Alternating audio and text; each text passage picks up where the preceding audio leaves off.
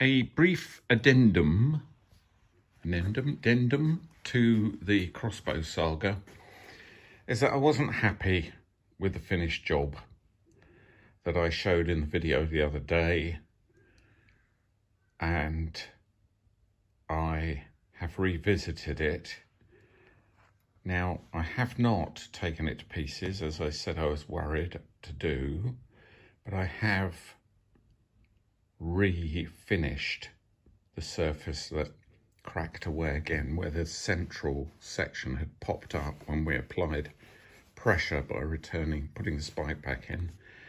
And I think it looks better. It looks better now. It was only meant to be a cosmetic restoration.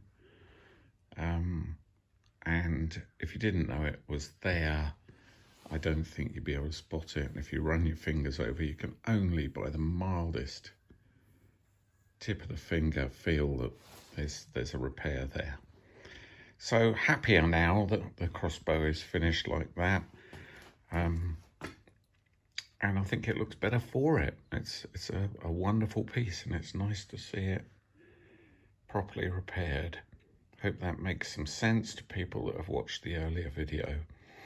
Anyway, I will publish more videos on gun restoration and repair as time goes by. Just keep an eye on Buy Sword and Musket, and click like and subscribe.